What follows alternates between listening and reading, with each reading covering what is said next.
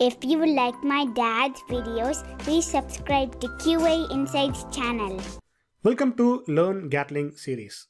In this episode, we are going to learn about scenario in Gatling. You can create a new scenario using the scenario wrapper. You can name your scenario anything except /t, which is tabulation. And you have to attach the elements to your scenario. Gatling supports execute, pause, loop, conditional statements, errors handling, groups. So these are the elements where you can attach it to the scenario. Now let us see how you can add the elements to the scenario. So in this example, we have HTTP protocol builder, which is nothing but the base URL configuration and other HTTP configuration. So here we are simply configuring the base URL as onlineboutique.dev. And using the scenario builder, we are creating an object called myScenario. And we are naming our scenario as online boutique homepage. And we are attaching the .execute method to the scenario using the .exec. And we are naming the HTTP request as t00_home, and we are launching the home page. So this is one of the method where we create the scenario and immediately attach using the .execute method. Now we are going to attach multiple methods to the scenario. So again, we are creating a new object called multiple requests here, and we are naming the scenario as multiple requests, and we are attaching three methods: .execute, which will launch the product, and .execute again, which will launch the checkout, and we are pausing for 3 seconds. So this is the multiple methods attaching.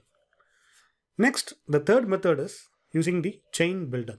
So here we are creating something called composable request, basically some kind of a module approach where we are using the chain builder and we are creating an object contact, and immediately we are executing the contact and we are launching the /contact, and we are pausing for 3 seconds.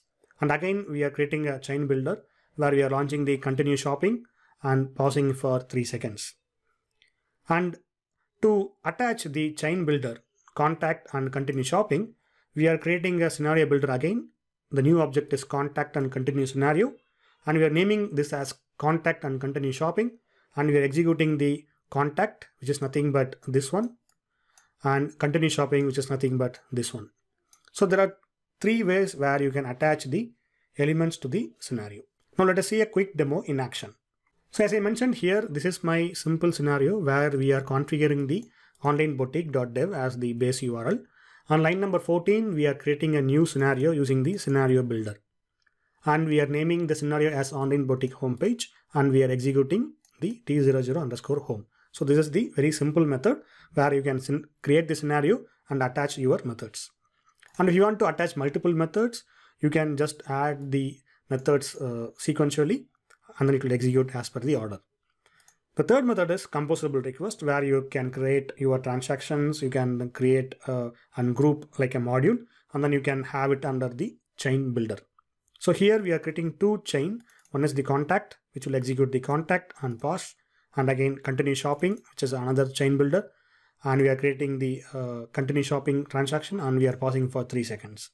And we are adding the contact and continue shopping in the scenario builder.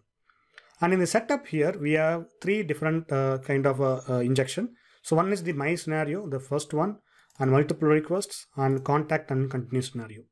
Now to execute, we have to use the Gradle W Gatling run -scenario.scenario demo.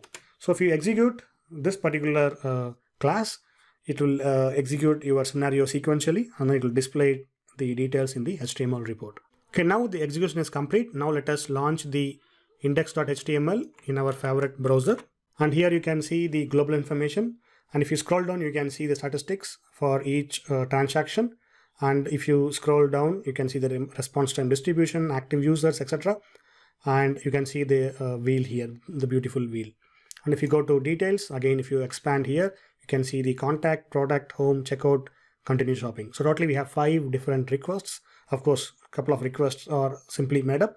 It will fail as expected.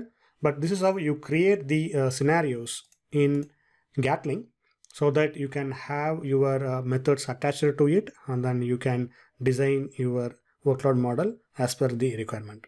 Thank you for watching. Have a good day. If you like my dad's videos, please subscribe to QA Insights channel.